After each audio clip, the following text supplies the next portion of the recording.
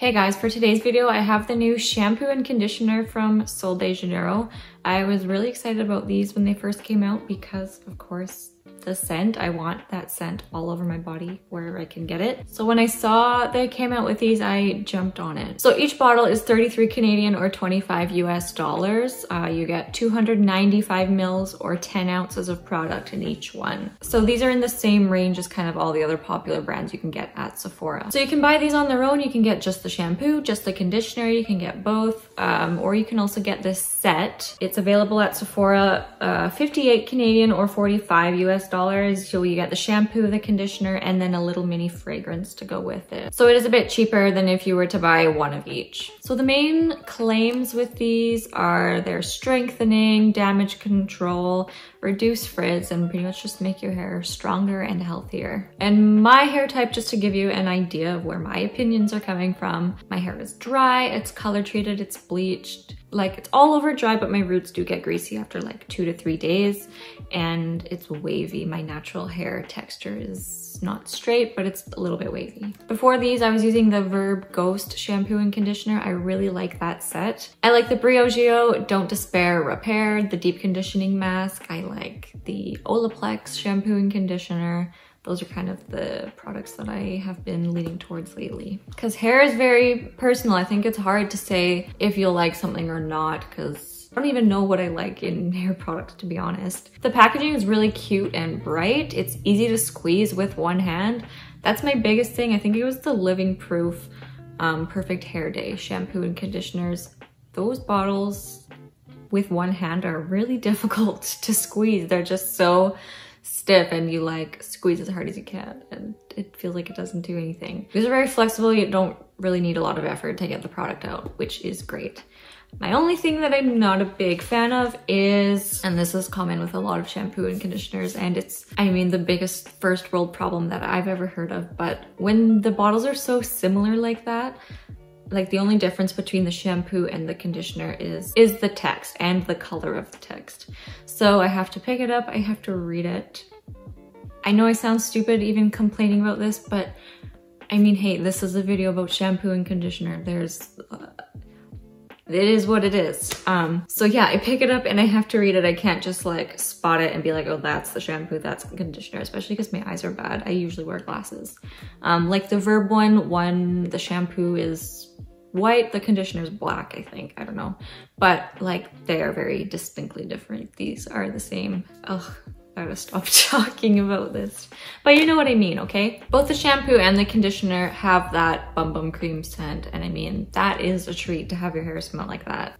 You can't go wrong, in my opinion. So the shampoo, it has a creamy formula, and it really gets into a nice lather, and it feels like you're really cleaning your scalp when you use it.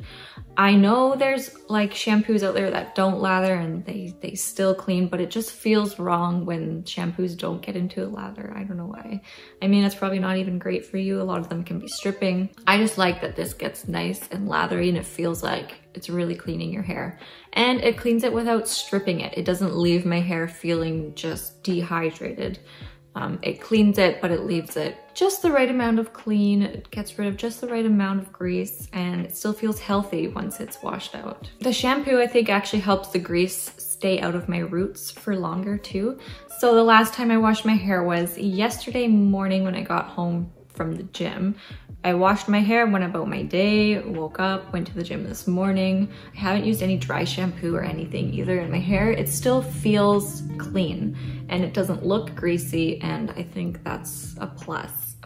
It might be disgusting that I haven't washed my hair after I went to the gym today, but it is what it is. I don't feel like I need to, which is great because I hate washing my hair. I usually try to wash it every 2 days or every other day if I really need to. The conditioner, on the other hand, it's also a very creamy formula, and it feels great in the shower when I put it on my ends. It feels like it's really getting in there to my my poor little dry hair. It feels like it coats the hair nicely. It doesn't feel too watery. It feels like a nice, thick, deep conditioner. But when I rinse it out, my hair doesn't feel very moisturized. It feels conditioned, like it doesn't feel like it did nothing. It just doesn't feel very replenished.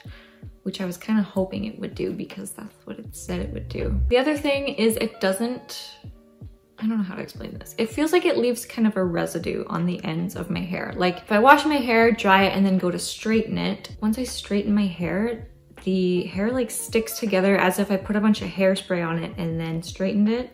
Whereas most days when I come with freshly washed hair and go to straighten my hair, it's just smooth. It's like silky, really. Yeah, it's just like it doesn't wash out and kind of makes it sticky almost. And I know it's the conditioner, not the shampoo, because I've experimented. I've tried days where I use just the shampoo and then a conditioner that I know I really like, or vice versa, I use just the Sol de Janeiro conditioner. And it is the conditioner that I don't really like. It's almost like it just doesn't wash out of my hair all the way. So I'm not the biggest fan of the conditioner. I'll use it, but I won't repurchase it. The shampoo though, I definitely will repurchase it because I do like it.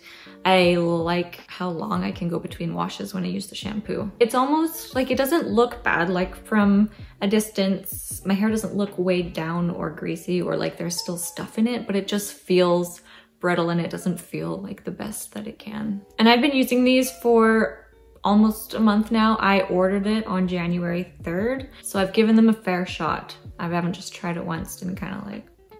My favorite combination is actually the shampoo, and then I pair it with the Joia Don't Despair Repair Deep Conditioning Mask.